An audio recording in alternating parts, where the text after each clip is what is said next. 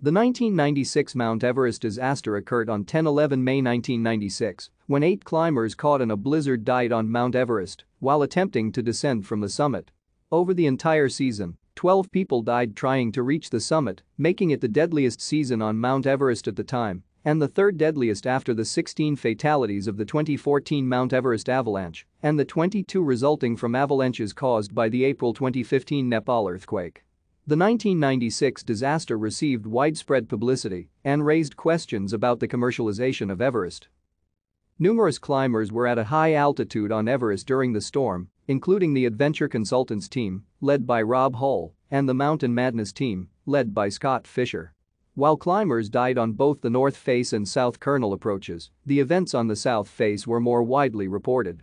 4 members of the Adventure Consultants expedition perished, including Hull, while Fisher was the sole casualty of the Mountain Madness expedition. Thank you for watching. Like and subscribe if you would like to view more of our videos. Have a nice day.